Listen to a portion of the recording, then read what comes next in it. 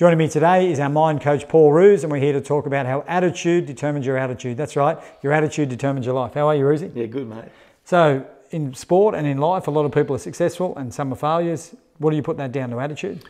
It is attitude, and it's how you see an event, isn't it? I think that's the main thing. You know, the people that are really positive, and they're the people you generally want to associate with, have a different perspective on the same event. The same event happens, the positive person looks at it and goes, okay, I'm going to take responsibility for that, and this is what I'm going to change. But there's a positive outcome. The negative person looks at it and goes, oh, that's your fault. That's not my fault. You know, so blames everybody else, and then what happens if I'm blaming you the whole time? You don't want to hang out with me, do you? If I'm going to blame you for everything. So there's a distinct difference in the way you see events, I believe.